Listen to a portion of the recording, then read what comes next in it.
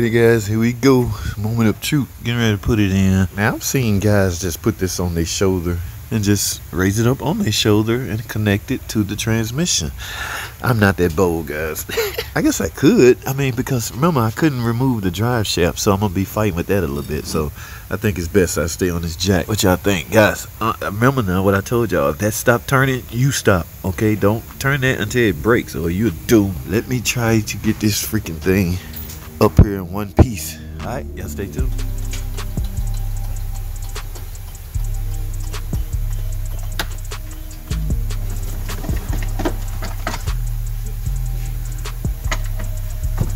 Alright guys, I got it in. The hardest ones was torquing down those bolts up top. Okay, once you get those in, you good to go. Now it's just a matter of torquing these down, torquing all the rest of the bolts down. So I'm done, guys.